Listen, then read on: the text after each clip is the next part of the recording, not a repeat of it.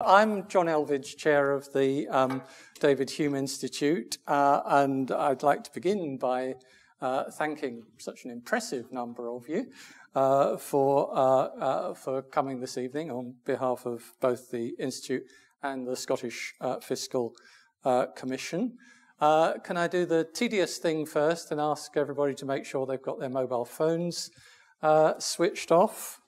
And then I'll just give you a brief outline of how we're structuring this evening. So we're going to begin with short introductory contributions from our three contributors, and then we'll move into a period of shared conversation, and then we will have the normal half an hour or so for questions to widen the discussion out. So in sequence, we'll begin with Robert Chote, Chair of the Office for Budget Responsibility, who will talk to us about independent fiscal institutions and the OBR's structure, functions and challenges. And then Dame Susan Rice, Chair of the Scottish Fiscal Commission, will address the Commission's origins and the unique aspects of the Scottish operating context. And then Alyson Stafford, Director General, Scottish Exchequer in the Scottish Government, will join us to provide some context for the setting in which these institutions exist and operate. So, as I say, we'll begin with Robert, who's been chair of the OBR since 2010.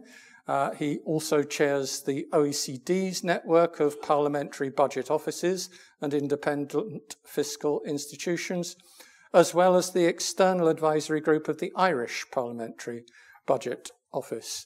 Robert's previously served as director of the Institute for Fiscal Studies, a senior advisor at the IMF, economics editor of the Financial Times, and as a writer at the Independent and Independent on Sunday.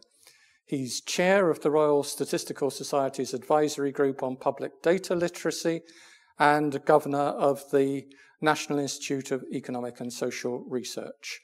He's also a member of the Finance Committee of the University of Cambridge and the Advisory Committee of the ESRC Centre for Macroeconomics. Please join me in welcoming Robert.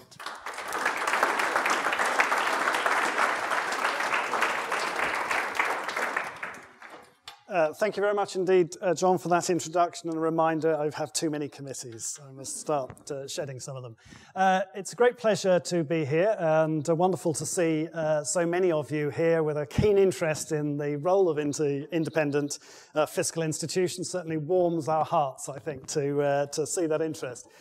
What I'm going to do is to basically set a little bit of background about these sorts of institutions as a breed, a little bit of history, a little bit of international context, and then say something more specific about the role of the OBR, and then come on to the way in which we interact with the Fiscal Commission and our particular role in Scotland. So to kick off with, if you think about these sorts of institutions, independent fiscal institutions, the crucial thing is that they are at once independent and yet official as well, which is, as you can see, you only have to set that out to see there's a sort of, an inevitable potential tension there. But the idea is to combine that independence with an official status. And these bodies are generally designed to provide independent, non-partisan, politically untainted analysis of countries, public finances, and the impact that particular policy decisions have on them. There are now, I think, about 40 countries around the world that have institutions of this sort. Some of them are decades old. One of the earliest and best established in the Netherlands, the Central Planning Bureau. They don't call it that anymore. They just use the initials. Doesn't sound terribly modern. You have then other famous large examples like the Congressional Budget Office created in the United States in the 1970s. There have then subsequently been two waves of these institutions being created in more recent years. Firstly, in the wake of the financial crisis, and then more recently as now a requirement in effect of countries that are members of the euro, that they should have these sorts of institutions looking at their public finances. They differ quite a lot from country to country in the role that they've been given and the structure that they have and precisely how they're situated as institutions. And that's because in different countries, the disease they are designed to cure is perceived in different ways and they have different systems of government to fit into. So some are standalone bodies, some are linked relatively closely to the executive part of government, some are linked to parliaments, to central banks, to audit institutions. So there's a considerable degree of variety.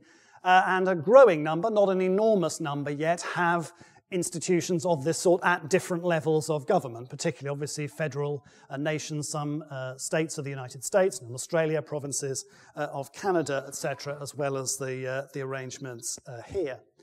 As John mentioned, we have a network in which we all get together and cry into each other's beer, organised by the OECD. We're meeting in Portugal in a few weeks' time, so we should be crying into our port as distinct to into our beer.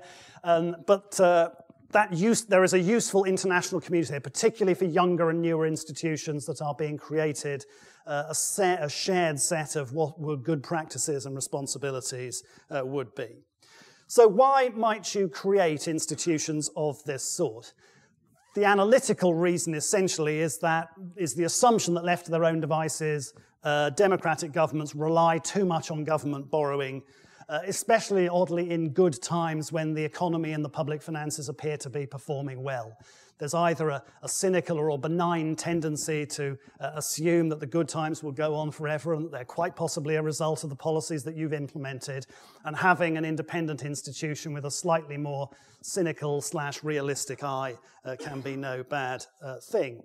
That degree of excess of borrowing, there are, the political science literature has different explanations for why that might be. Short-sightedness, electoral competition, the particular challenges of countries where you have multiple parties in coalitions reaching agreements on taxation and spending policy together.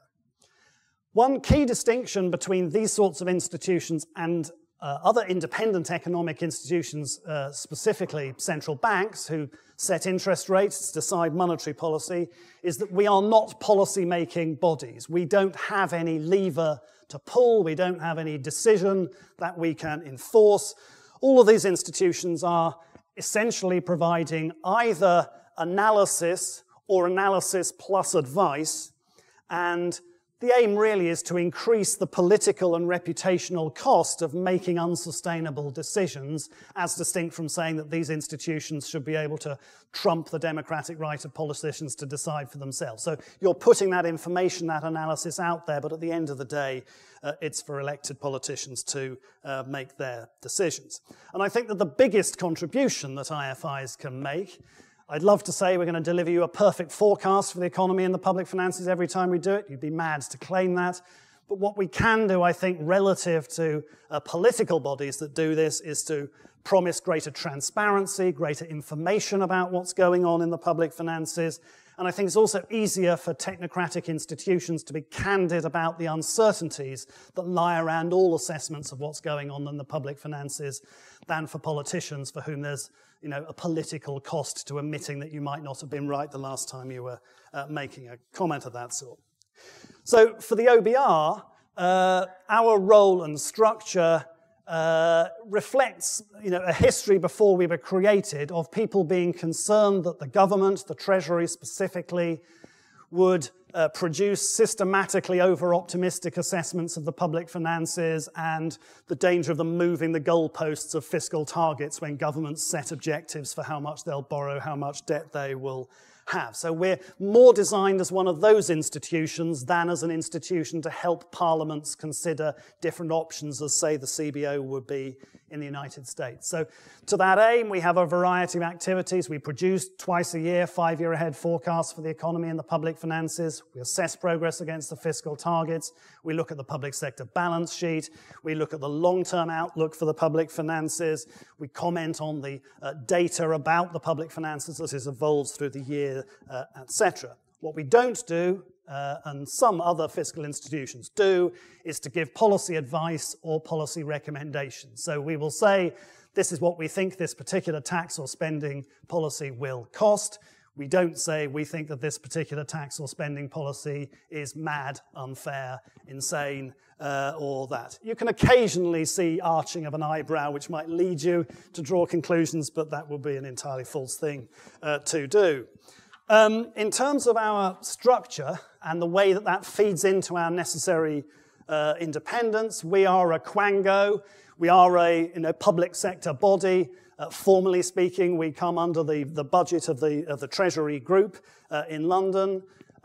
We are a body with a committee of 3 people who actually make the decisions and have to stand behind the judgments that the institutions make, and we're supported, and most of the work is done by 30 civil servant staff or thereabout, which puts us roughly in the middle of these institutions in terms of size, etc. Our rights and responsibilities are set out in primary and secondary legislation. We try to set out rules of the game, memoranda of understanding with the bodies, the arms of government with which we deal, and also with other institutions with which we cooperate and work, including the Scottish Fiscal Commission. So we have, we set out the way in which we act with each other, we work with each other to our respective objectives. We have guaranteed access to the information that we require in legislation, and we have a published budget. If you look at these sort of institutions in other countries, the most frequent complaints they get, or they have, are that they don't get the information that they need to do their job and that they're not given the money adequate to the task. So those 2 things are very important. But ultimately, our independence is established and maintained not by legislation, by memoranda, by rules. It's about the way in which you do your job day in, day out, trying to do it as transparently as you can, looking self-critically at your own performance, and highlighting the uncertainty around almost all the judgments that you end up making. Finally, if I turn to our role specifically in the Scottish context, the Scotland Act back in 2012, which began the process of taxation and spending devolution, required us or asked us to produce forecasts for the devolved taxes, income tax, land and building transactions tax, etc. And that has been extended with the Scotland Act 2016 to air passenger duty, devolved social security, that growing over time.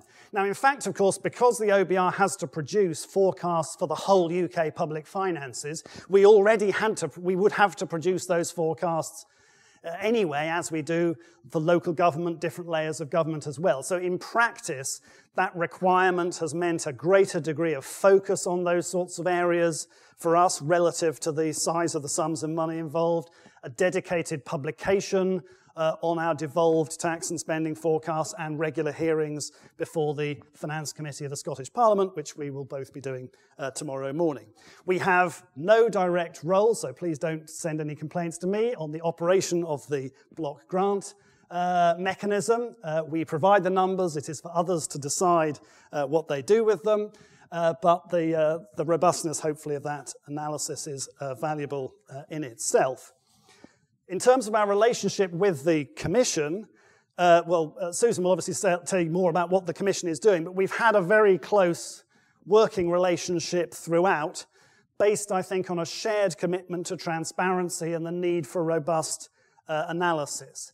We're very keen, because we're looking at many of the same challenges and trying to work out the same puzzles on what's going on in the data, what's the outlook, etc., to exchange information. And obviously, the Fiscal Commission is much closer to the ground on that, specific to the receipts here. So we value that enormously, and we've also had very good working relations with Scottish Government officials. I think it's fair to say that we are both independent institutions, and we have absolutely no anxiety about coming up with different answers to the same question. And in a way, it's inevitable. People will, come to different views on these things, and of course, we're making those judgments at different times, on different sets of information, and on different states of play as regards policy is concerned. But I think we have a shared determination, hopefully to explain to you as best we can why the numbers we come up with may be different when they are. And I think there is also a value in having two forecasters acting as a cross-check. It makes both of our forecasts better than if either one of us was doing it on our own. I will leave it there. Thank you very much.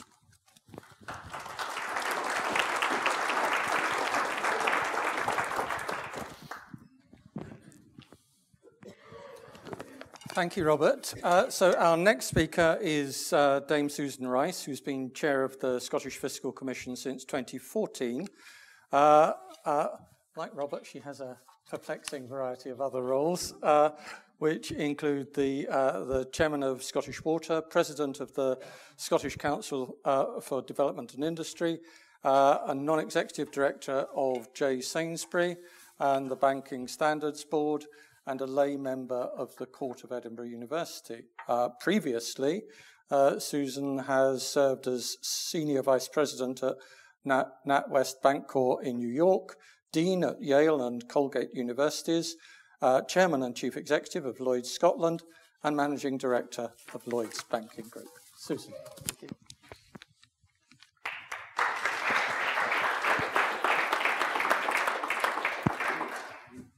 John, thank you very much, and thank you, Robert. I thought that was a really clear, lucid introduction, not just to the OBR, but to the world of independent fiscal institutions, IFIs, as they're known to those of us immersed in this world, and sometimes it feels a bit iffy as one goes along. But immersed I've been for the last several years, not as long as Robert, even though I came into it with barely a toe in the water. If you think back to the spring of 2014, it was a time of great debate in Scotland about a possible referendum, but it was also a time when some tax changes were afoot. John Swinney, who was then the finance minister, phoned me one evening and he said, Susan, you'll likely be aware that a couple of taxes are about to be devolved to Scotland. I'm minded to set up a small commission operating independently. Boy, was that word important to hear, to scrutinize the Scottish government's forecasts of receipts for these new taxes and assess whether they're reasonable. I've got two top-notch academic economists willing to come on board, and I'd like to put your name forward to chair the commission. So I was polite enough, after I kind of caught my breath, to thank him for the compliment, but said that while I pay my taxes, because life's too short to do otherwise, I was hardly a tax expert, nor was I an academic, nor was I an economist, and I had no free time, which he kind of knew. Why me, I asked, and he said in response that he wanted someone to chair this body who could actually set it up, who had some experience kind of creating the elements of an organization, and who dealt directly with people and businesses, and I did that through my business, the role I had in business. He and I were both in a car at the time, heading to different destinations. As chance would have it, I got to mine first. Somewhat courteous, I'd run out of protests and excuses, so I agreed.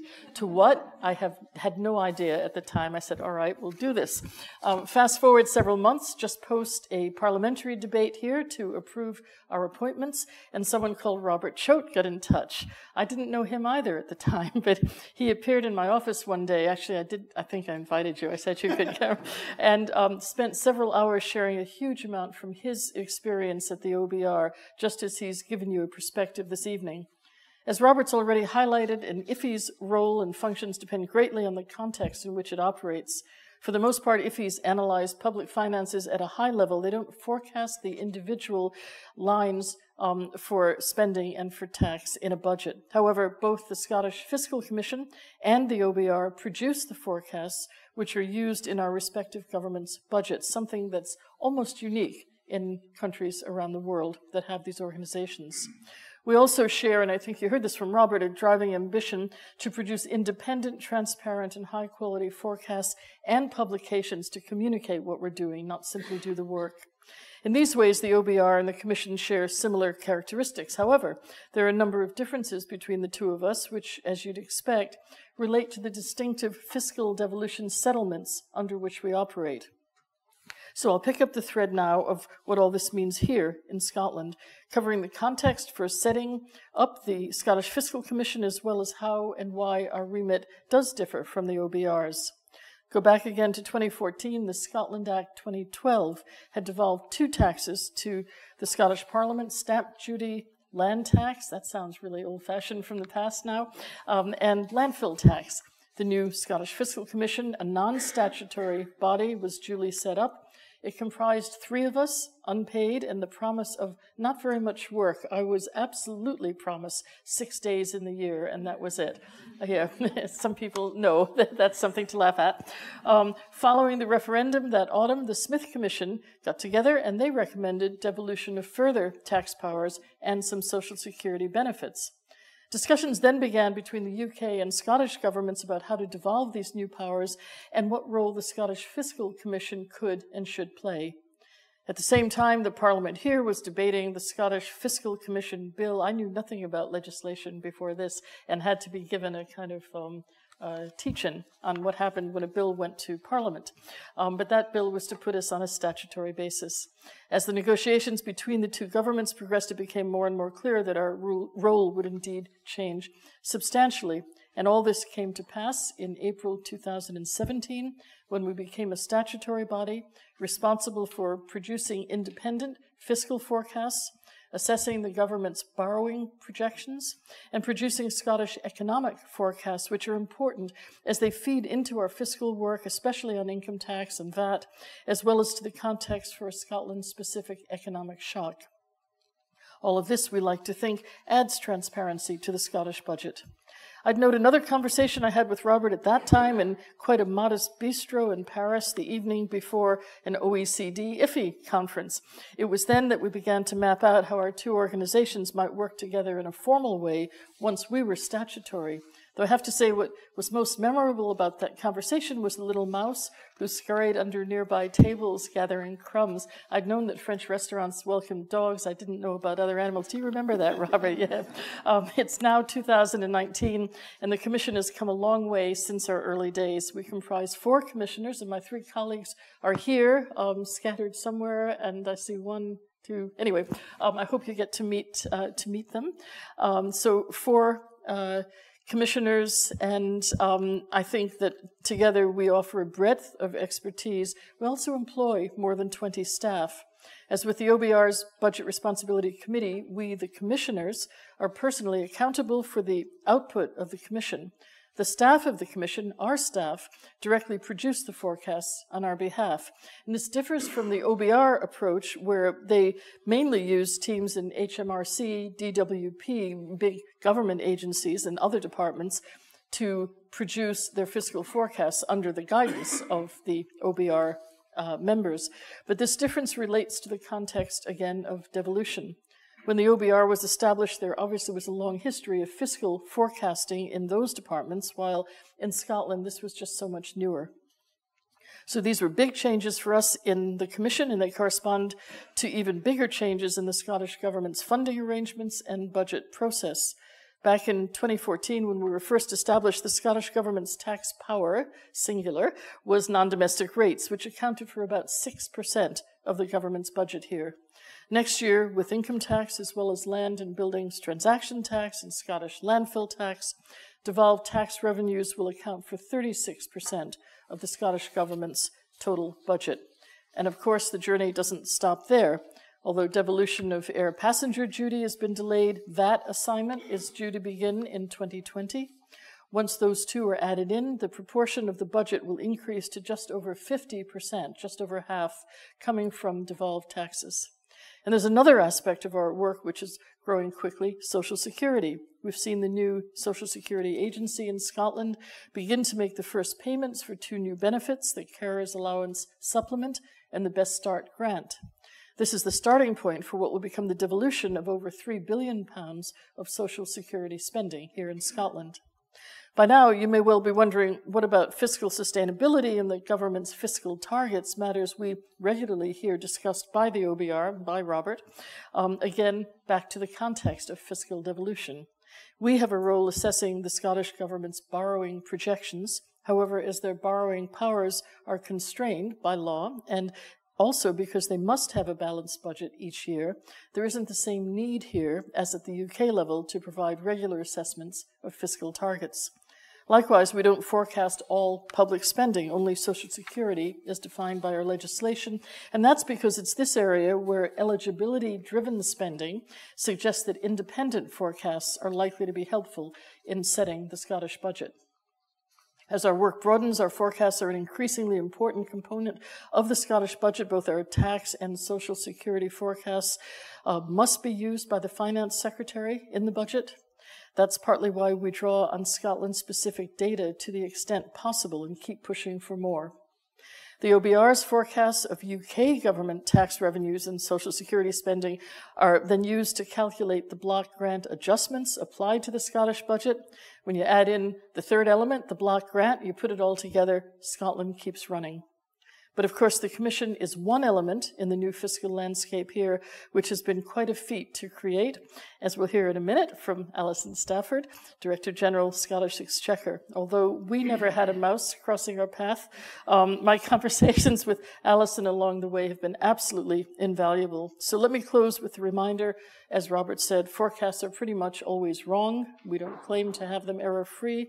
But, and I'm sure Robert would agree with this, by setting out to be as transparent as possible about how our respective forecasts are derived, and by operating as independent organizations, politically, intellectually independent, we believe we go a long way to reducing the risk of bias in our respective forecasts, and we believe that that serves our country's needs. Thank you.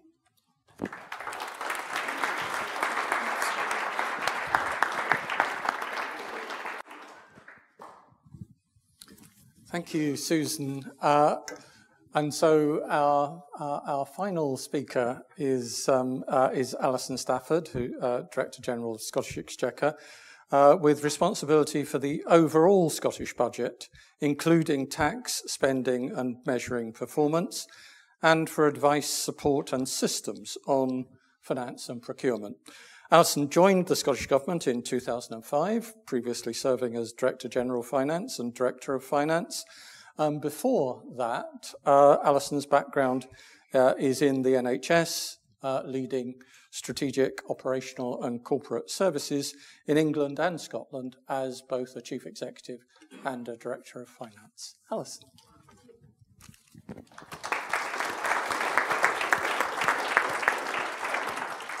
So, good evening, everyone. So the focus this evening, obviously, is to hear about the independent fiscal work of the OBR and the Scottish Fiscal Commission.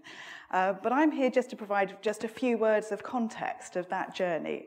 And as Sir John has said, I started in the Scottish Government in 2005, and actually have had the privilege of working with Scottish ministers over that period of time in actually shaping the policy context and creating the fiscal institutional landscape that we see in Scotland today, and we've not finished yet.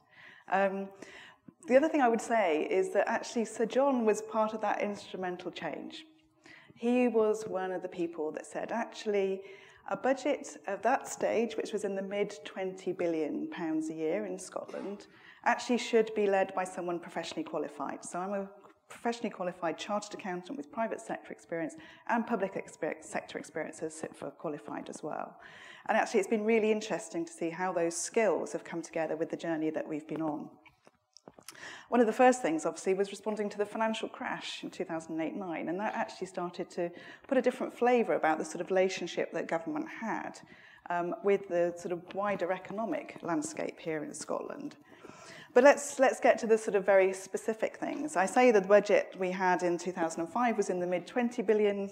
Just to give you a sense of how that's now changed, the budget that's been laid out as a draft budget to Parliament for next year, 2019-20, is £42.5 billion for Scotland. That's quite a material change. And a lot of that obviously is reflecting a different settlement of devolution of services that are actually provided here in Scotland. But the other big thing that has changed is this evolution in our fiscal landscape and our fiscal fortunes. So the Cowman Commission led to the Scotland Act 2012, some relatively small changes there, but still important in terms of that tax landscape.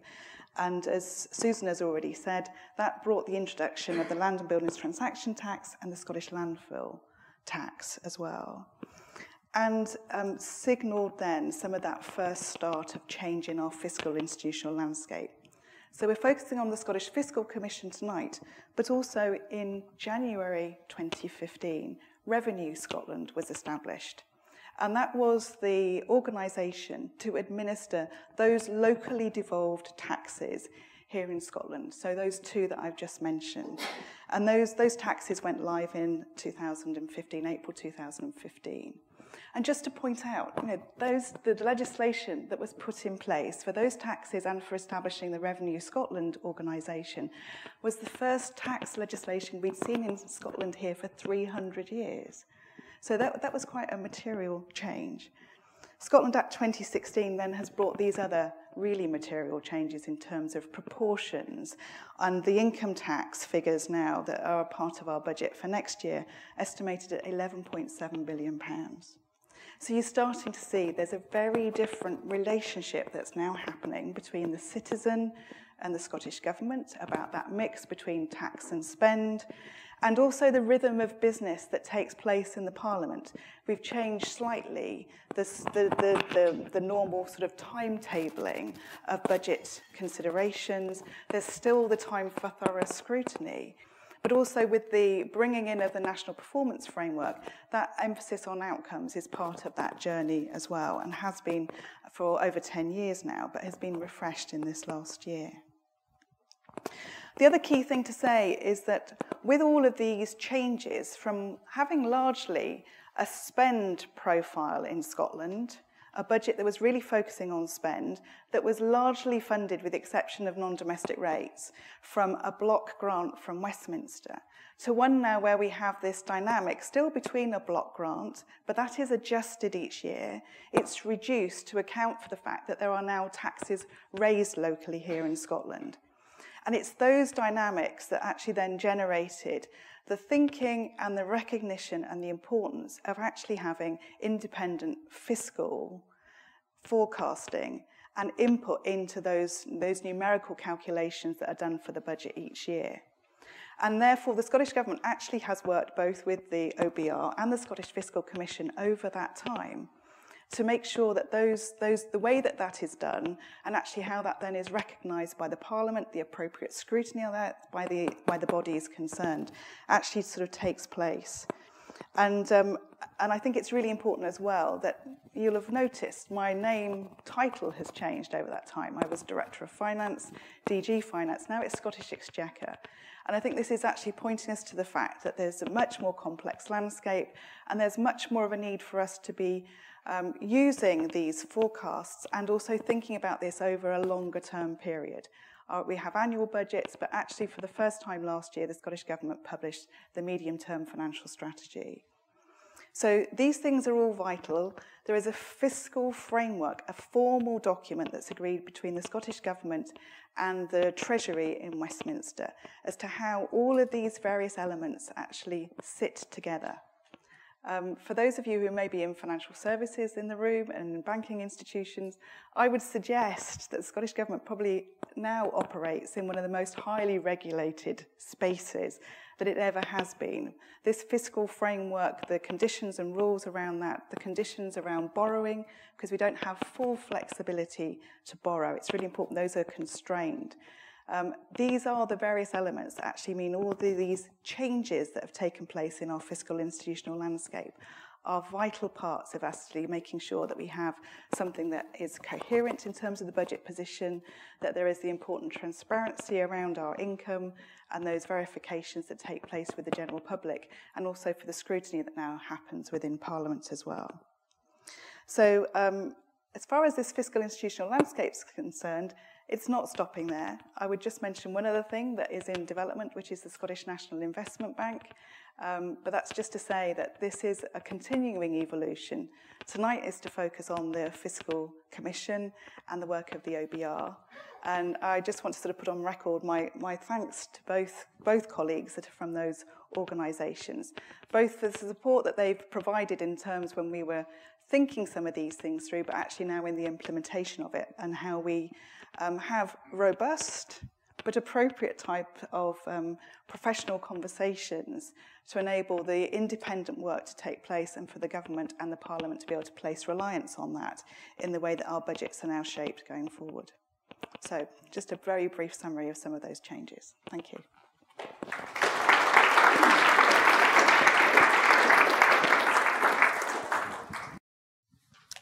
Okay, as I said, we'll now move into a period of shared discussion. Alyson, you mentioned that income tax is forecast to account for 11.7 billion of the Scottish Government's revenues next year, and I wondered if we might use income tax as a framework for understanding some of the specific issues and relationships. And I wondered whether Susan or Robert might want to say something about the challenges of forecasting Scottish income tax and if relevant, the differences between the approaches in the two organisations.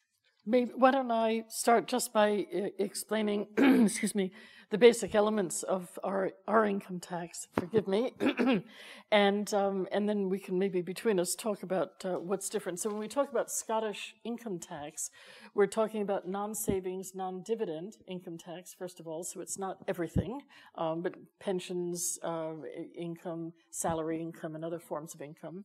The Scottish Government has the right in legislation to vary what it charges at the different bands, the different rates, by 10p up or down. And it also, more recently, was given the ability to change the level or the threshold at which those rates kick in, and indeed to add additional bands if it wants to. So it has quite a few powers, but it is not all of income tax, if you see what I mean. And it has actually exercised some of those powers. So a couple of years ago, 2 years ago, it decided to add an extra highest rate. That's not the name of it, but there was a high rate, and now we have a higher rate of income tax, and it set a level. It then froze it, and then this year, when the UK government raised its threshold for its high rate, the Scottish government kept its threshold where it was. And so all of these changes, it sounds a little bit like on the edges, but actually it makes a difference to the environment. In terms of forecasting income tax, we feed certain key factors in which come out of our economy forecast, which I mentioned before. We look at productivity, we look at earnings growth, we look at a number of elements. But why don't I pause there, because I could go on forever, and I don't want to do that. Robert, you talk about what you see as different and the same. Well, I think one of the common features for both arrangements is that we start with an economic forecast and then you move to a forecast from receipts. And there's no reason in terms of the economy, we have no privileged access to information about what is going on in the UK economy that is not available to everybody else. We have to produce an economic forecast ourselves because we need to focus on particular elements of it that are particularly relevant to helping us to understand what's going on in tax revenues and in spending, whereas if you were doing this in a bank or in an academic institution, you'd be interested in different aspects of how the economy behaves. One key difference between the two of us is that we are starting from the perspective of producing a forecast for the whole of the UK, and then in that sense thinking about how we approach the task of producing a Scottish forecast simultaneously with producing our forecast for the whole UK under very tight time pressures in the days, weeks running up to a budget, at a time when the UK government may be deciding on policy changes, not just ones, relatively simple ones like, moving rates and thresholds, but much more complicated ones like the treatment of IR35, personal, etc. It's quite a task. So necessarily we approach this in a more top-down way of thinking about what the total amount of non-saving, non-dividend-based income tax would come in for the UK, and then thinking about what information we have about what share of that would apply to Scotland or would come from Scotland, and whether there are particular reasons to believe that that share might be higher or lower than it was last year because maybe of policy changes in Scotland, in Westminster, or for other changes as well. Now, Susan's mentioned, obviously, that you've got a situation in which both the UK government and the Scottish government are affecting the shape of their income tax systems in each country or basket of countries. Clearly, one of the challenges for forecasting is that the more that those systems differ from one place to another, the more you need to concern yourself with how that might affect people's behaviour. And obviously, there's been lots of debate here about how the differences that are opening up between the Scottish and the English, for shorthand purposes, income tax systems might be affecting behaviour. And sometimes that interest can quite outweigh exactly the amounts of money that are involved here. But it is a real challenge of knowing how this is likely to affect people's location decisions, particular challenge of those people who have residences in both Scotland and in England, how the choices they make there. We've started off in terms of thinking about the share of income tax that comes from Scotland on relying on something called the Survey of Personal Incomes, which is a survey of a limited, relatively large, but a group of people. We're now moving to a situation where you can draw on information that the tax authorities ask people to flag whether you are a Scottish or a non-Scottish taxpayer. Now that system is having to bed itself in. We're getting that information. We were surprised that the first set of outturned data based on whether people tick the box and say that they're Scottish taxpayers suggested that the share of Scottish income tax was rather smaller than the surveys had. But we don't know, we'll never know which of those was entirely right, and we'll need to see how that evolves over time. So it does create an additional challenge here beyond what either one of us would face if we were just doing it for one country. And just one other final point, and that is that the OBR comes out with something from Scottish income tax forecasts. We do as well. They will never match ever, not least because the timing is different, because yours might be typically 5, 6, 8 weeks ahead of ours because it follows the timing of the UK budget, and we follow the Scottish budget timetables. So we'll always have different numbers here as well. Makes life interesting. Just to add, obviously, when you're sitting in the Scottish Government, then the block grant that comes from Westminster is adjusted according to the forecast figures that are calculated by the OBR. And the tax revenues then that are replacing that and adding to it are calculated by forecasts generated by the Scottish Fiscal Commission. So, and that's just because of different reliances that are placed by Treasury on particular elements and actually having something that is using data that's more granular and more attuned to the Scottish picture from the point of view of the Scottish income tax forecasts. But you can see then that it's quite interesting both in explaining that to the general public and to Parliament as well, but equally when those forecasts then change because there are reconciliations that happen at particular points in time. If those two forecasts ultimately then change in the same direction, then that's fine. When we get a time when they change in different directions, that's when life gets more interesting, and there are particular reconciliations then that have to be made, because as both contributions have already pointed out, each year Scotland has to balance its budget. It cannot rely on borrowing to close that gap. So there will be reconciliations and there will be correcting figures that will be taken into account in future years' budgets that we will then have to plan for. But that's where this, as I say, becomes quite a complex and interesting landscape that we all work within. And given the point that Alyson's just made about the need to balance the budget and the absence of mechanisms for dealing with errors, from a layperson's point of view, the very short track record we have of data to assist forecasting might be expected to magnify forecasting errors. Is that a problem? You're looking at me, right? So to some extent, yes. I mean, it means there may be volatility, but for the different taxes as well, we get our so-called outturn data on different timetables. So for the fully devolved taxes, Revenue Scotland are collecting the taxes, and they can prepare reports and give us information fairly quickly, relatively speaking. For income tax, 16 months after the end of a fiscal year is when we get the outturn data for that fiscal year. So it takes quite a long time in actual time terms to work out what the error was and then to begin to assess why that error existed. This whole situation is forming, and I think you get that picture from what we're all saying, and it will evolve over time, and it will all get better over time because we'll build that track record. But right now, every year, we're bringing new elements into it. And yeah, I think the answer is that we'll certainly put a spotlight on differences and errors. I think one point that I think both of us regard as important is reminding people every time we do a forecast that no sane person bets the farm on any particular macroeconomic or revenue and spending forecast turning out to be correct in every respect. We spend a lot of time in the analysis that we do explaining, given this forecast, how confident should you be that the answer will actually be the one, that the central expectation that you've put out. So you can look back, which is easier for us because we can draw on a longer period of our own forecasts and also the forecasts that the Treasury did before we took them over. So you can say, look, if you knew nothing other than you've landed from Mars, you know what our latest forecast is and how good past ones were, how confident you would be.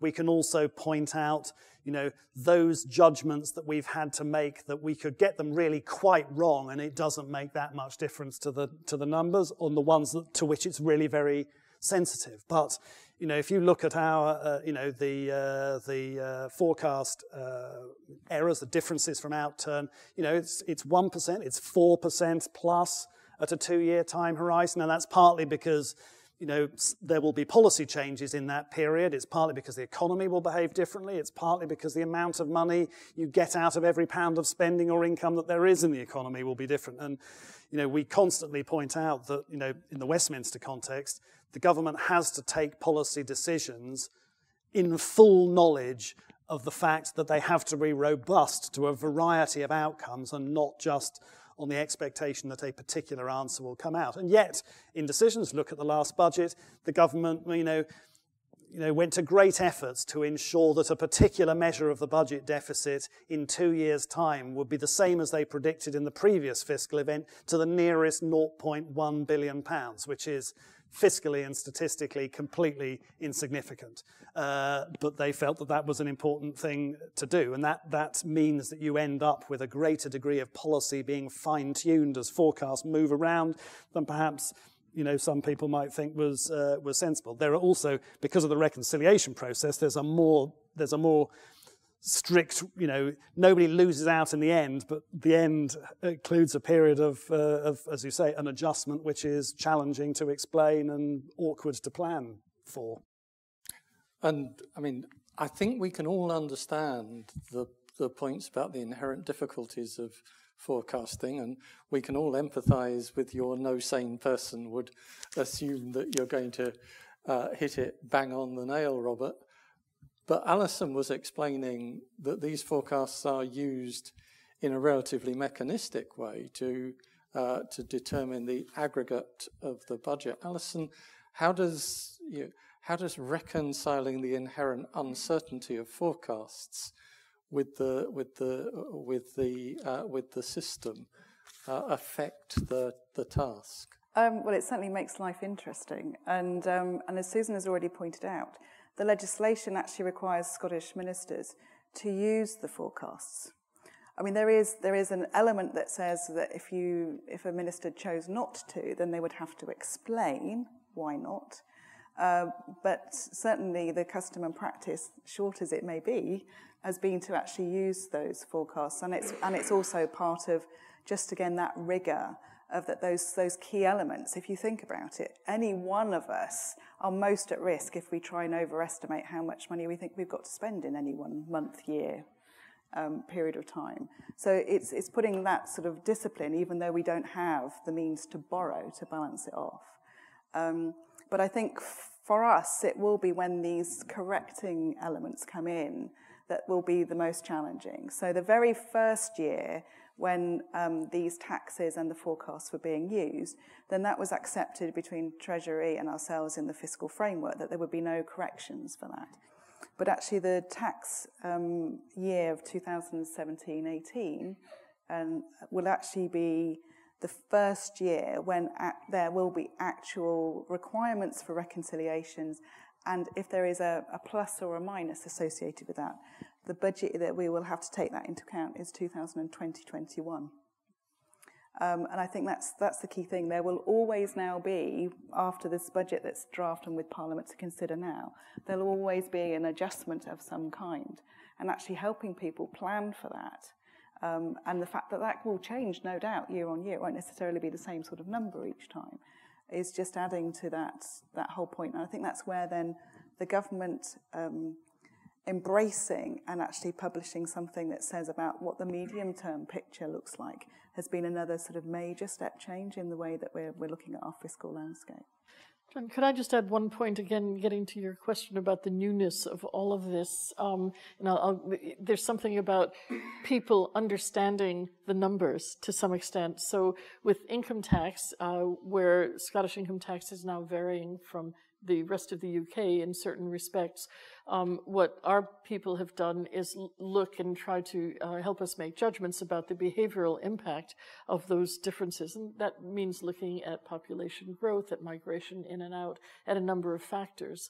And in our recent report, we said would maybe, it'd be 13 million pounds, whatever the exact number was and that sounds like a really big number, but that's actually 0.1% of the revenue from income tax in Scotland, which is £11.7 billion.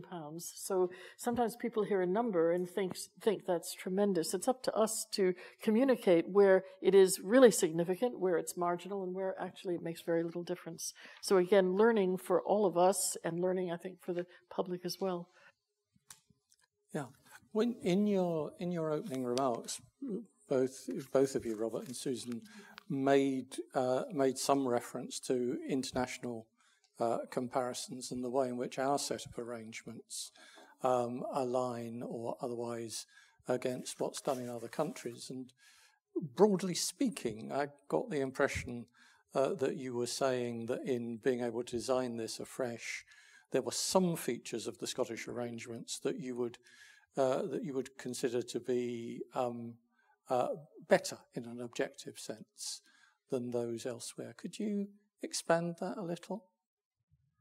Well, I think as Susan mentioned, I mean, the unusual feature of both of our institutions relative to most, the Dutch would be the closest, is that we are the monopoly producer of the forecast.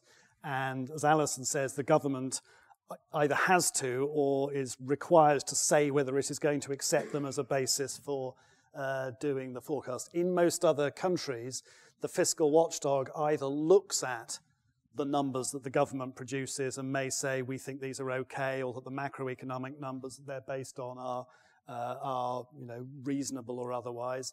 There are other countries where the government produces a set of numbers, the fiscal institution produces a set of numbers, and you can compare the two. So this arrangement is relatively unusual. I mean, I think you'll both know better the international comparators in the federal countries that have split this too. There are some relatively large national level institutions, the Spanish Fiscal Council, for example, 2/3 of its work is actually looking at the public finances of its regions rather than than at the federal level, and other in other countries you have more of that done by institutions at that appropriate level. So I think it's very dangerous to assume that there's no one size fits all answer. But the most unusual thing about us is that we are producing the forecasts, and therefore ministers have to decide what to do with that, as distinct from a fiscal institution that looks at a ministerial forecast and says, do we believe this or not? And of course, deciding how far you have to go before something is unreasonable is a matter of judgment in its own right. John, you asked if this was a better way. The way I describe us, and I talk to people I know, is that we're pioneering in this. Better, I don't know. I would like to think it is, but actually what we're doing is pioneering something that others may become interested in. And certainly with the OECD network, one comes across countries, or in the case of Australia, for instance, states that are beginning to take on some of these responsibilities. And they're very interested in talking to us, in particular in Scotland, because we are a nation within a larger unit, about what's happening. So there is both a pioneering aspect and possibly an influencing aspect as well.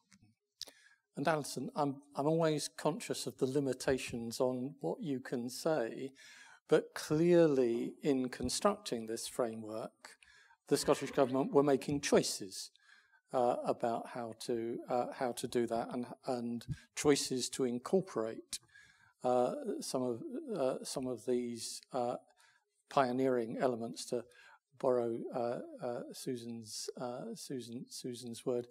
Is there anything you can say about the thinking that informed those choices?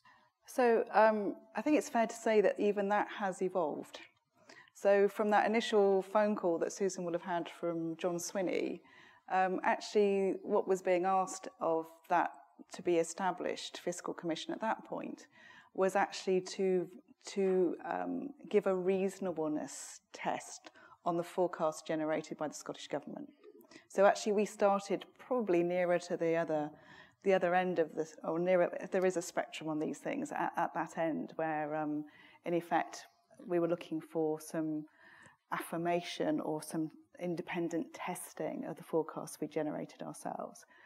One of the things that happened though between the Scotland Act 2012 and 2016, with so much more now being raised as income here in Scotland, then that was part of that further evolution to say, okay, Fiscal Commission actually goes on a statutory basis and also generates the forecasts. So, so I think I think it's fair to say initially, very few governments like to cede power. So I think in many ways it felt safer generating the forecasts and having someone to then verify them, having an independent organisation to do that. But I think it's, what has been the evolution is with more responsibility devolved, actually has moved it to being that generated space. Okay, thank you. Let's turn to general questions and answers. And I'm just going to stand up so that the people at the back of the room are not systematically disadvantaged because I can't see their hands. We'll do as we normally do and take 2 or 3 questions at a time, so that we can give more people a chance to join in the process. There's only one rule for this session, which is to I think remember that this year's Scottish budget is still a live parliamentary exercise, and Alyson cannot be expected to answer questions on what is going on inside that process or what its outcome is likely to be. But other than that, we have free rein. Over to you. Okay, can I take one here and one there? There's a mic just coming. There are roving mics. Ian Russell, Office of Statistics Regulation. One difference I think I noted between the OBR and Scottish Fiscal Commission Robert, you mentioned the OBR has a guaranteed access to data, whereas the Scottish Fiscal Commission doesn't have that same right of access. So my question is directed at Susan, basically.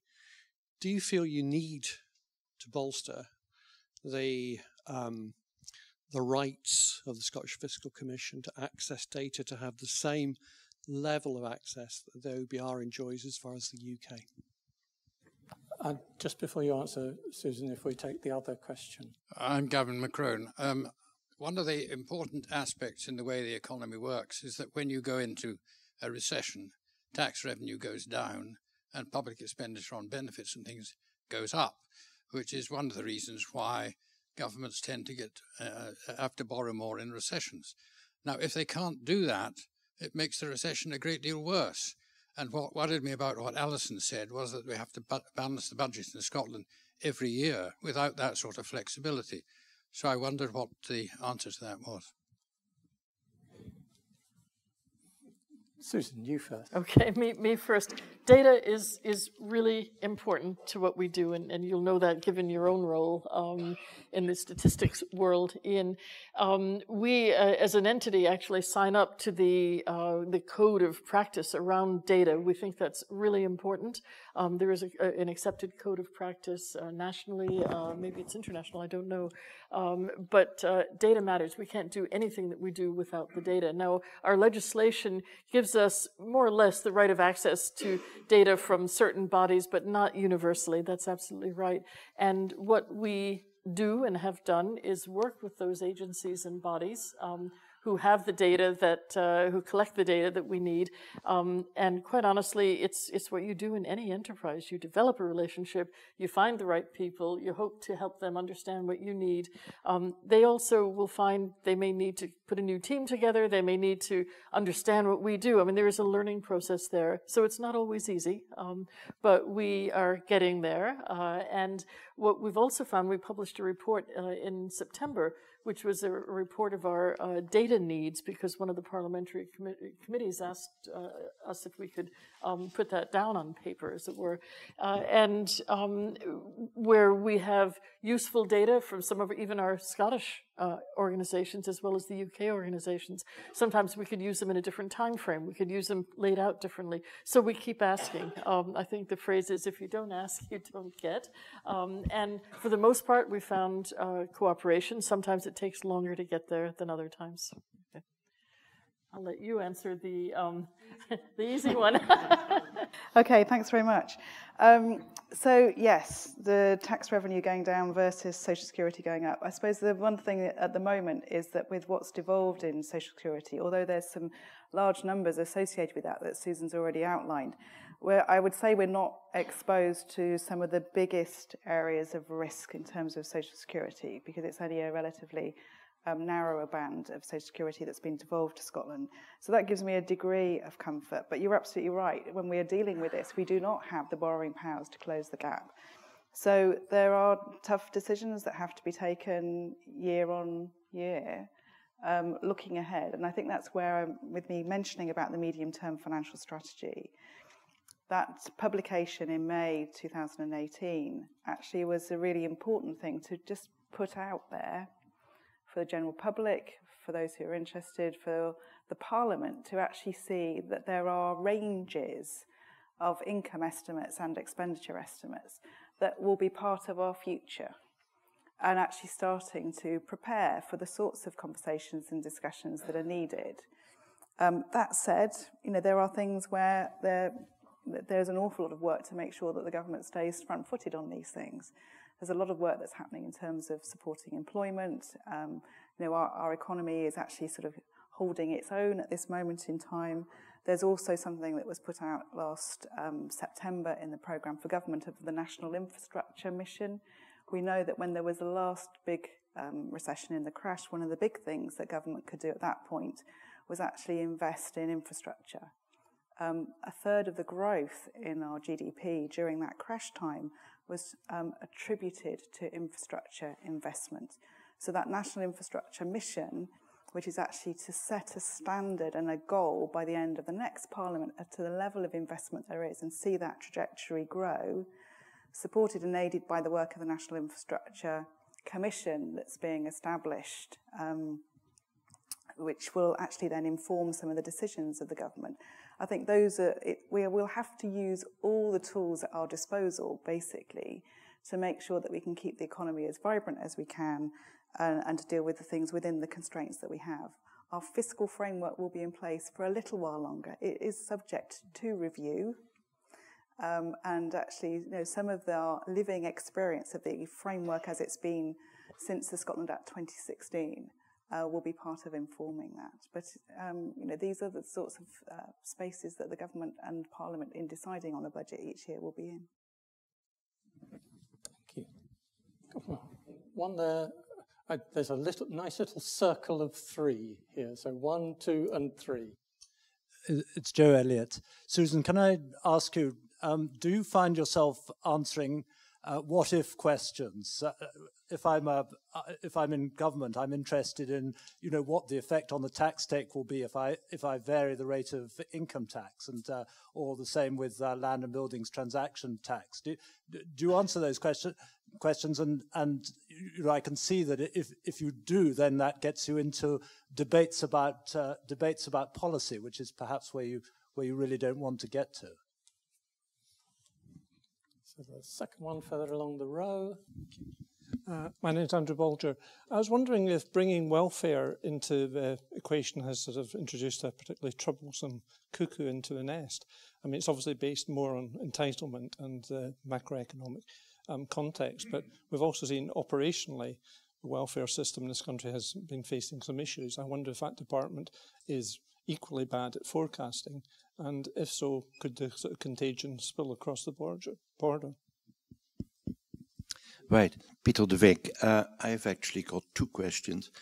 First of all, do you ever find that the Cabinet Secretary for Finance is interested in obtaining from you the kind of views that you might have that are relevant to his decision making?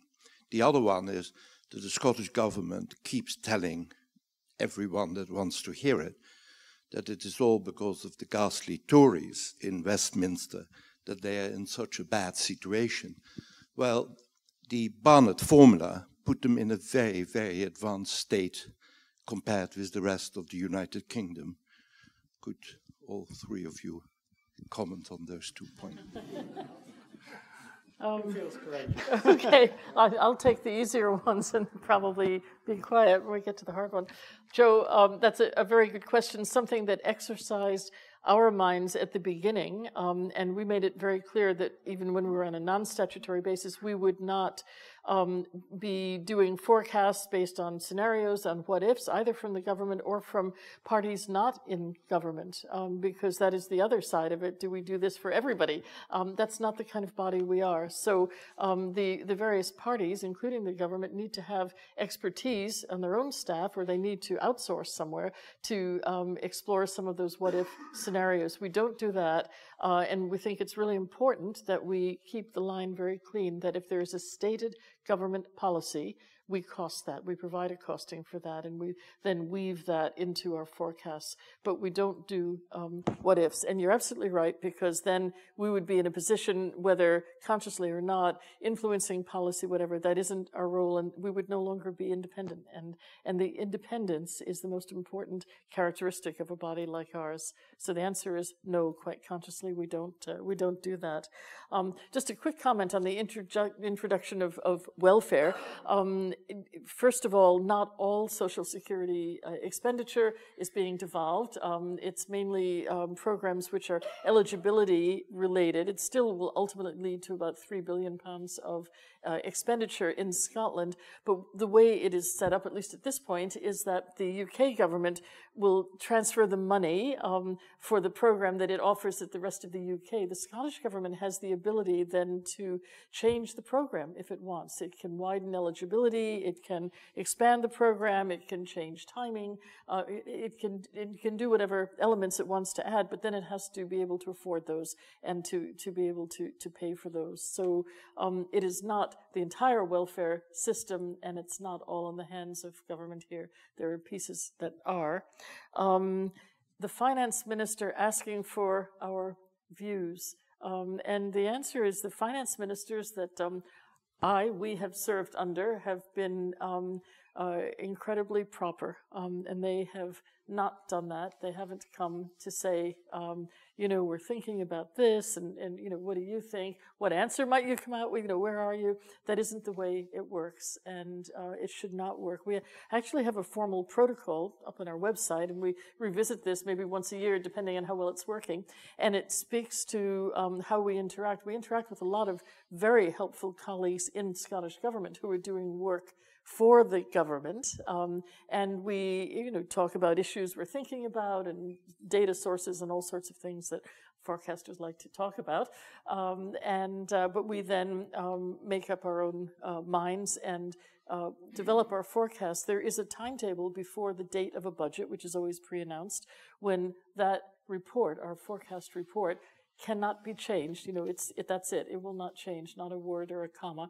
And it's then sent to the finance minister so that his or at some point perhaps her staff would look at it, and they can then ask questions of it, but our forecasts won't change, and they will become public on budget date. So we're very clean about that, and it really helps to have these ways of interacting memorialized in writing and again made public. We make everything public on our website. The basis for our models and what we're putting in them. We think that transparency of that sort is really important, and that's the way we operate. So I'll stop now. Peter wants my answer, but who wants to answer the big question? Why don't I? Robert. Yeah, I think any question with the Barnett formula in it, I will pass on to the appropriate authorities. Let me just pick up on the what if issue. Again, we don't provide. There has been a debate about, for example, whether we should look at other political parties' proposals during the course of elections, which again, referring back to our Dutch colleagues who do this in the most extensive fashion, and they have, I think, around 10 parties to have to do this for. So it's a huge document they come up with of looking at the potential impact of all the election platforms. But just in terms of in the weeks running up to a budget or a fiscal event in Westminster, we're obviously giving the Treasury a series of iterations of our economic and fiscal forecasts so they can see the amount of room for manoeuvre they might have against whatever targets, formal or informal, that they may have, and that progresses over a sort of, let's say, 6-8 week period. Over the same period, the government will give us, a few weeks ahead of the budget, a list of policy measures that it is thinking of announcing. And we can be confident when we get that list that by the time you get to the budget or the fiscal event, half of them will have dropped off that list, and half of the ones that are on at the end won't have been on at the beginning. And sometimes the government will have put 2 or 3 on the list at the beginning, knowing it's only going to do one of them. So there is a process of looking at the potential costing, thinking about that, discussing it. But at the end of the day, the government over time narrows down the list of things that it's thinking about. So, and part of the nature of our relationship with them is we are very transparent, but we don't, amusing as it would be, we don't have an annex in our report saying, you thought this was bad, just, let me tell you about 5 of the things that they were thinking of doing, but bottled out of at the last minute. So, we don't reveal that, but there is a process. It's not as though the government firmly decides on a set of policy measures, then hands them over to us and can't retreat from them. There's a process of iteration in looking at those. On welfare, welfare forecasting is, has all, the challenges of other areas of forecasting. We have a report coming out next week on the changes in disability benefit spending over recent years, including various sets of reforms, most recently moved from disability living allowance to personal independence payment. And, one lesson you pick up time and again from these sort of things, not unique to welfare, but a particular issue here, is that major reform programs actually being able to understand how that is going to affect when you're moving to new systems, to new sets of rules. And it's not simply a question of have you got the right economic inputs to just drop the number on employment growth or earnings growth, but what is a new regime for the sort of medical tests that you require people to do, and what's the mechanism for if people disagree with the decision that's been taken, how they can appeal that. It can be a very complicated process in getting that out. And generally speaking, reforms of this sort always take longer to implement than the government hopes or expects to begin with, and they often don't save as much money, or in the case of the DLA to PIP one, you can actually end up initially hoping to save money and ending up spending more. The biggest welfare reform we have at the UK level at the moment is the move to universal credit, which is, a hugely complicated process of amalgamating and moving to a new system for working age benefits. And the forecasting challenge there is I liken to walking across a tightrope. You start with one system that you know how it works, you have a good run of data, you understand the relationships, you're on firm ground. When you get to the other end and the new system is fully operationalized, it's had time to bed itself in, you're on firm ground there. But you're on a very wobbly path between the two, because with the mixture of the two systems together, knowing what's going on now, how much of the new news is actually telling you about the long-term functioning of the system that you're going to end up doing is very difficult. So, there's lots of fun and games to be had ahead, depending obviously on the scale of the welfare reform, but the substantive reform of the system, as distinct from just we're going to make it 10% more or less generous this year, does present significant forecasting challenges, always. And now we all look at Alyson. So just in terms of the other questions before I come to the one at the end about the Barnett formula, just in terms of the what-if questions, Mr. Elliott's question, I think one of the things that's quite interesting in that, which again I would put more in the sort of towards the pioneering end of the spectrum, is that in the autumn 2017, the Scottish Government actually put out a tax consultation paper. I think this was actually quite unusual, but actually was a way of saying, yes, the landscape is different here in Scotland. It's recognising that there is this different relationship that's happening with the citizen and the government, and therefore the decision ultimately that Parliament takes on the budget. And so that consultation, saying what some of the options that were available within the bandwidth of powers that had devolved around income tax, was actually quite a major change. And so in many ways, that policy what-if space wasn't just something that was in a parliamentary space, it was actually out there. And I don't know if there's any members in this room that actually chose to comment on it, but I've had a number of people speak to me to say it was good having the opportunity to see that and to be able to make a comment. And all those comments were actually received really helpfully by the government. As Susan has already said, then when policy decisions have been taken by the government, then as you'd expect around tax, that happens in a very protected space so that there's no chance of people actually misusing that information ahead of the change and ahead of announcements. And that when we have the appropriate protocols to share those policy decisions with the Fiscal Commission so that then the forecasts can be generated and then published in the way that Susan has outlined.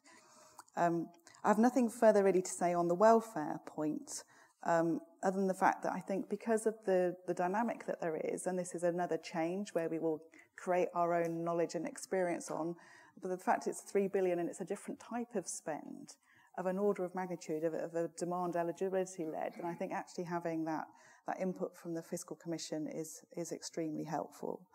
On the last question on the Barnett formula, so the element of the budget that's the block grant that is generated by the Barnett formula obviously is one of the elements now that is the most stable in the calculation of the budget envelope that's available to us each year. And actually all the other things around tax are the ones that with time, because of this corrective mechanism, will have some element of variability. But I think the key thing is that element of the Barnett formula is shrinking. And as Susan has said, by the time, even when we see the full devolution in practice of the Scotland Act 2016 requirements, then that mix between what comes from a Barnett calculation and what comes from locally in Scotland generated income will be 50-50, or actually more than 50% is likely to be coming from our tax mix as opposed to the Barnett mix. And I think that's it. You know, this is the journey not only of fiscal devolution, but fiscal responsibility. And so I think that's probably the fairest way I can answer your question about Barnett. Okay, we've probably got time just for a couple more. So, yes, okay. The prize goes to the three fast hands. Yeah. 1, 2, and 3.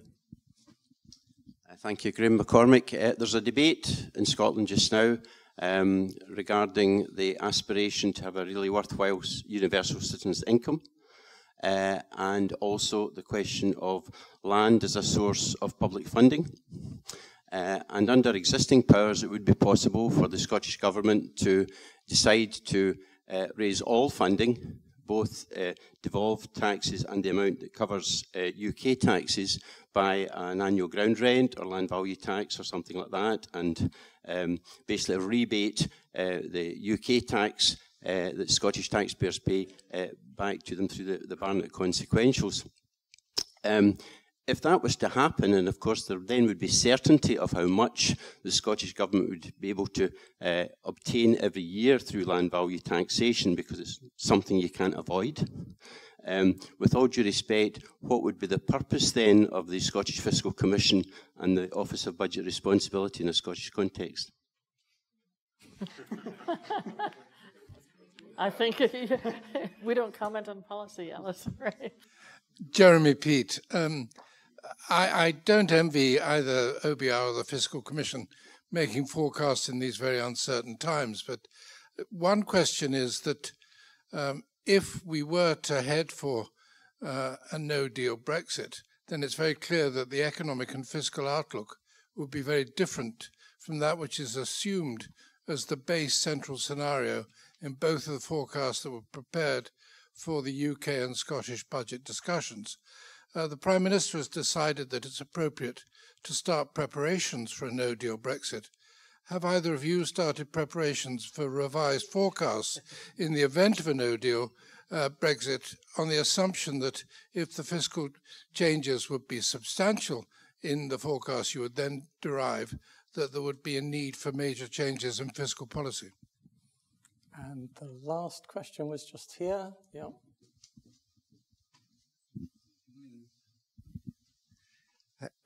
Good evening. Nigel Smith is my name. It's really an extension of Gavin's question.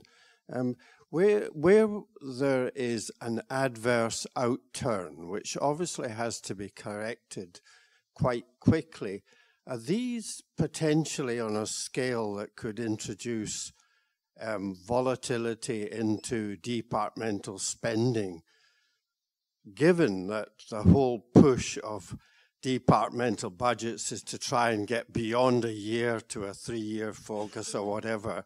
This sounds as if it has the potential to go the other way and introduce more difficulties for departments.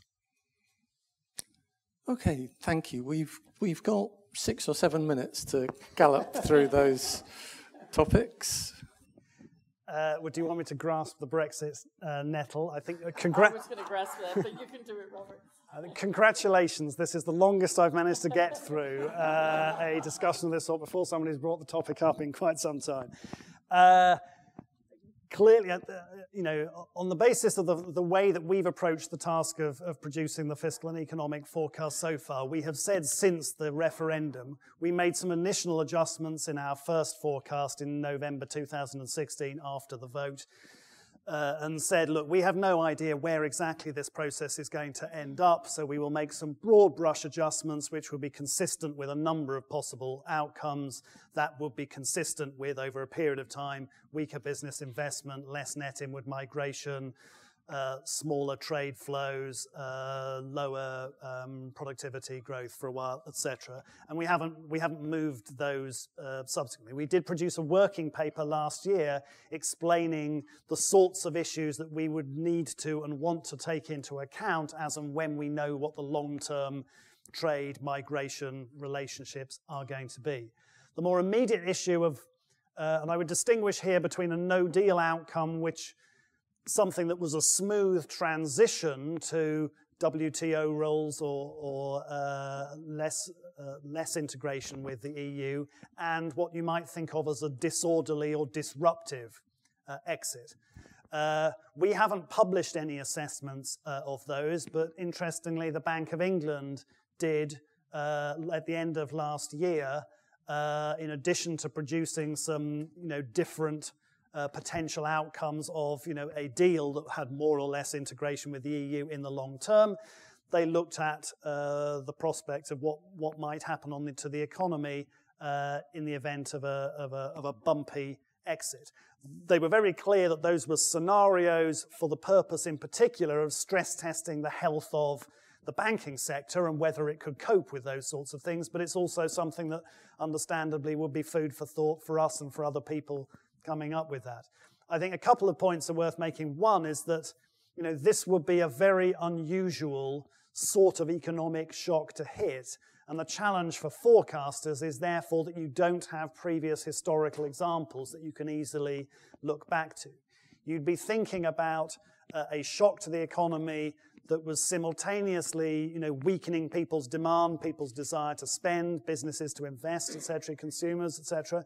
But on the other side, what economists would call a supply shock that gets in the way of the economy's ability to produce and distribute goods and services. And one of the difficulties is knowing, how severe an impact that would have. But then crucially, coming back to Alyson's point about your medium-term fiscal position, how persistent would the economic and fiscal consequences of that be? Would it be a sort of really grim, gumming up of the economy, but from where you had a reasonable bounce back to something that may not be quite as good as you would have had in the absence of that bumpy exit in the first place? Or would it be something that the impact is fairly persistent? And you'd need to make judgments about both of those things. And one thing that we certainly did in the paper last year is to highlight that there is very little to go on in terms of past experience of those sorts of things. But, we will have to make a judgment, according to our own forecast timetables of whether, we are constrained to produce our forecasts on the basis of current government policy. There's interesting interpretation of what that means in the current context as to whether, you have to assume a disruptive exit as being your lead assumption, but that's not something we can prejudge yet. But obviously, as I say, I refer you to the paper. We've been giving thought to the sorts of longer-term judgments on Brexit impact you might need to make. So I will add simply a footnote to what Robert has said very clearly and eloquently. In Scotland, obviously we have discussed and we've been mindful of Brexit and what might happen. Separately from the OBR, made our own judgments where we've come out and taken a very similar perspective in our forecast to date, which is what we call an orderly exit, which has a number of ranges. It's not just one version of this that can range from here to here. As I think I said before, that a disorderly exit is something that's a risk to the forecast, but not incorporated in our forecast today, because with all the information we've had to date and up to the time that our current forecasts were produced and agreed, that has been our perspective. It's actually, we think, quite helpful that we have a very similar perspective to the OBR for various reasons, because, as you've heard, some of the work and the forecast that the OBR does, that they have a very big impact in Scotland in terms of block grant adjustments and various other factors. So it's not bad that we're in a similar space. A comment about a no-deal, possible no-deal Brexit is that, again, that will have detail behind it. If that is what happens, there isn't just one version of no deal. We all tend to think in, it's this or it's that. And so if we would have to, for any future forecasts, build in whatever we know about whatever that settlement will be. But it will take a little time till that detail comes out, even in a disorderly exit. We can imagine and we can speculate it'll be messy and horrible, whatever it is. But the point is we will forecast based on evidence and try to take judgments on what the details of that exit will be. And that we can't do overnight because there is no just one version. So I just share that with you. Just for completeness, the budget that's actually with Parliament at the moment, which was set out pre-Christmas, will be going through its process. The Cabinet Secretary for Finance actually was clear to explain that that was generated on the basis of the same assumptions that were being used in the Westminster budget when that was set out, that there would be a deal and there would be a smooth transition. Obviously, that process is continuing. Stage 3 of the budget in Parliament will be on the 21st of February. If with time that's seen as something that needs to be adjusted, then that would be something that would happen in due course and may well be into the financial year when there's a clearer picture of what's required. Do you want to pick just a couple of the land? Formally, we're not allowed to talk about the merits of particular tax reforms. If the current occupant of my previous job at the IFS here, he would applaud your enthusiasm for a land value tax in principle. I guess one issue is whether you would be in a world, even if you implemented that, you would be in a world in which you relied on it entirely. Your most sensible systems of tax design, you're looking at a range of you don't put all your eggs into the one basket, even if many tax reformers would argue that that is an egg that is long overdue to join the basket. Okay, well, sadly we're out of time for this, but Susan, Robert, and Alison will all be here during drinks for people who want to continue the conversation. I think we can say with some confidence that there are not 3 more knowledgeable people in the world about this set of arrangements in Scotland that we could have had the benefit of listening to. And so we've been enormously privileged, I think, to have the benefit of such a full exploration of the subject matter. We've also acquired what I think may well become my acronym of the year, IFIS, for organisations of this. And we've discovered the existence of a Parisian bistro, which in time may come to be more famous than Granita in the annals of Scottish political history. So please join me in thanking our 3 speakers.